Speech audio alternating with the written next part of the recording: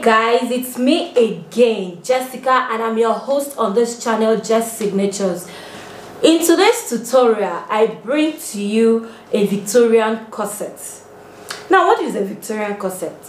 I'll put pictures up for you to see, but then let me give you a little bit of explanation. It's simply a straight corset. You know, all of those corsets where, and mostly Victorian corsets always have basque. That is, it's always not straight. It has like a triangle or a curve up to the waistline. So now, a Victorian corset is a straight corset, like I said earlier, but it's a corset that does not have cups. Like you don't need to put extra cups. You don't need to pad it up for the cup to stand. If you do it right, then the cup will sit properly. And another thing you need to know about Victorian corset, for you to be able to draft this pattern, you need to be able to draft a Natalie Brace basic bodice pattern. Now, a Natalie Brace basic bodice pattern is the first pattern that you get taught in fashion school. Now, if you do not know how to make a Natalie Brace pattern, a basic bodice pattern by Natalie Brace, let me know in the comment section and I'll try to do a video about it. I'll also try to leave a link to her book, to a book that can guide you to on how to make this particular basic bodice, and that is the #1 prerequisite to making a Victorian corset. Now, the other thing is you need to be able to calculate. Like, you don't need to know a lot of mathematics, but you need to be able to know where you want to subtract, where you want to add, and all of that. Trust me, it's really easy. Forget all of this that I'm saying, but it's really easy for you to do. You just have to follow everything that I'm doing step by step. And if you don't understand my voiceover, look at what I'm doing and trust me, you would understand it, because it is really easy to follow. That is, if you follow it step by step. And you need to have a calculator by your side for you to make this pattern. You also need like a rough paper, a rough sheet, or a book, an exercise book, so that you'll be able to do some calculations and some calculating, so you will not do the rough work on your pattern and end up having a rough pattern at the end of it. So now this pattern, after doing it, the next video I'm going to put up should be the sewing tutorial. This one is just the pattern because the pattern is really a lot, but it is simple, don't get me wrong, but it is simple to follow. Now, after doing it, you can see that I went ahead and I tested the pattern and it worked. It came out really nice.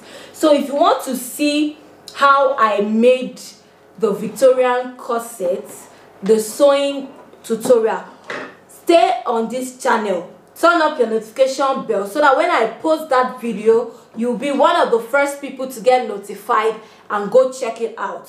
Now, if you have not subscribed to my channel, I don't know what you're waiting for after all this while, but please do subscribe to my channel. For all those who are subscribed, I want to say a very big thank you to you. For all my returning subscribers, God bless you all. To the new ones, I say God bless you. And also to everyone, I say a happy new year, because I believe that this year 2022 will be a prosperous year for all of us. And then I pray that this new year, none of us will lose our loved ones, none of us will lose our lives, in the name of Jesus.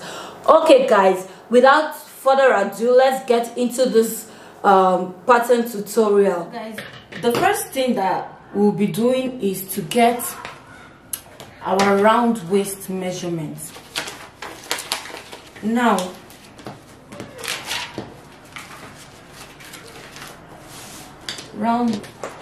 so guys, my round waist measurement is 37. I don't know if you can see this. It's 37. Now, this is a round waist measurement. Then we need to snatch the waist in.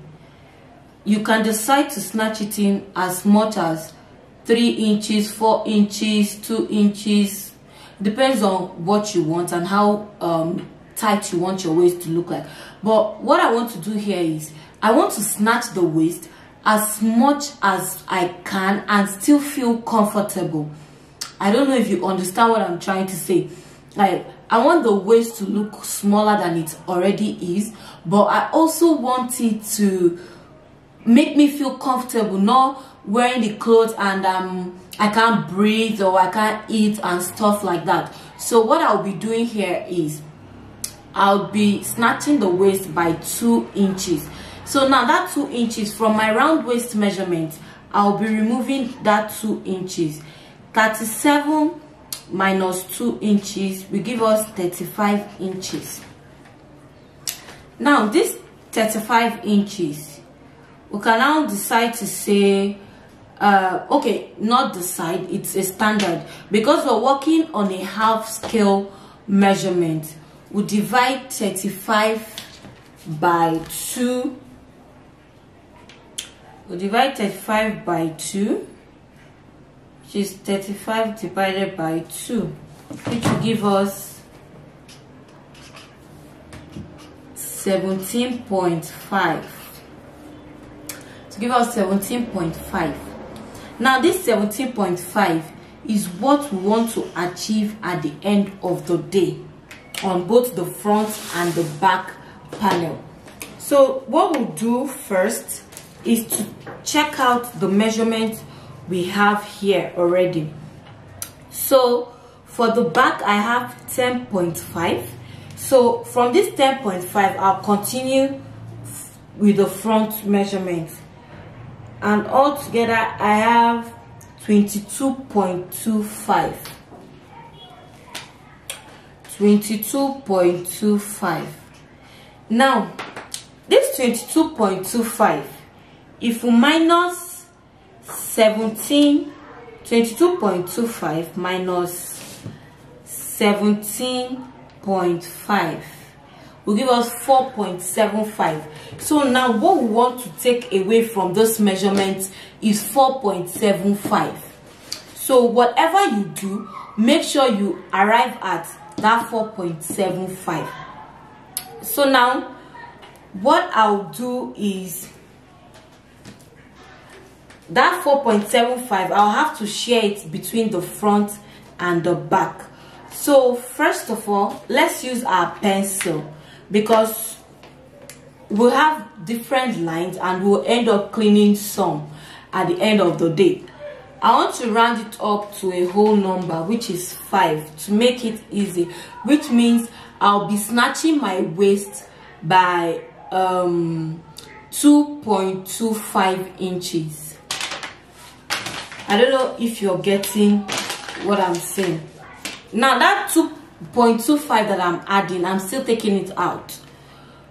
So just not to confuse a lot of people, I'm snatching my waist.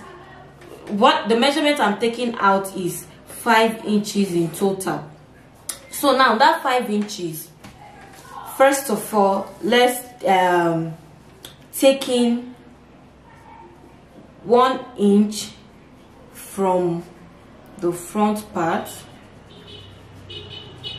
from the back. From the back, let's mark out 1 inch, and then we'll mark out 2 inches from the front. See what we have left. This is 9.5, then 19 inches. Okay, so now we've already taken out 1 inch from the back and then 2 inches from the front. 2 inches, 1 inch from the front. So now what we are left with is 3 inches to shear, because 1 inch plus 2 inch is 3. So we'll be left with 2 inches to shear. So let's do 1 inch here.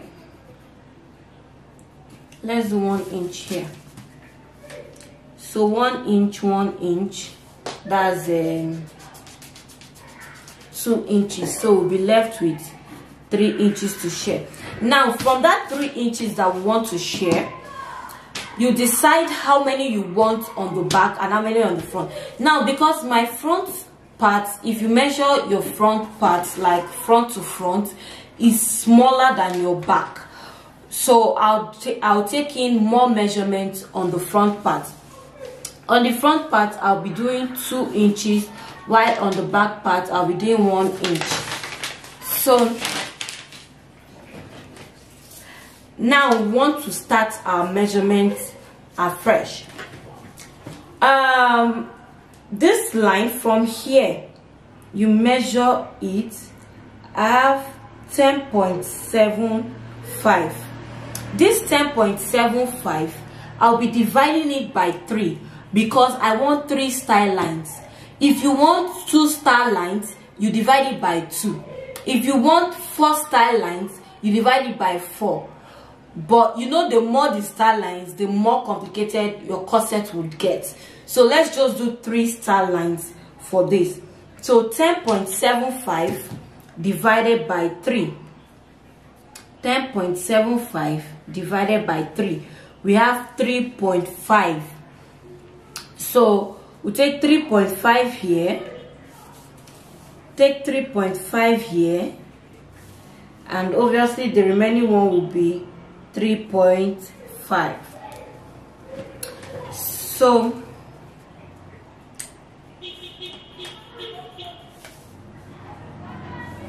I just want the lines to be visible.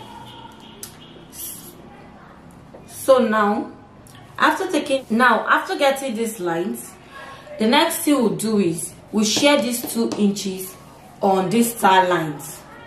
That's where we'll be able to snatch our waist from.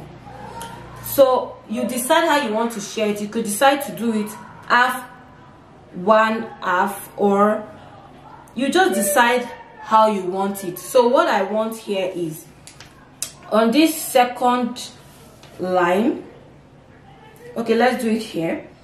On this second line, I'll be taking 0.75. Okay, let's take 1 inch here because here is fuller for me.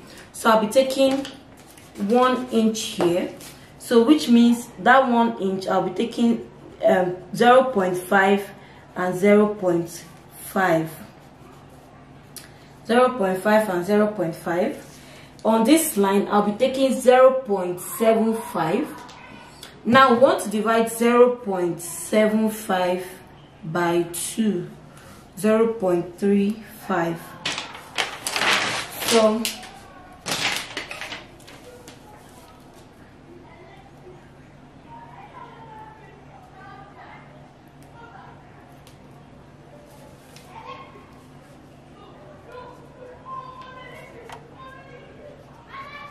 we're having our 0.35 here.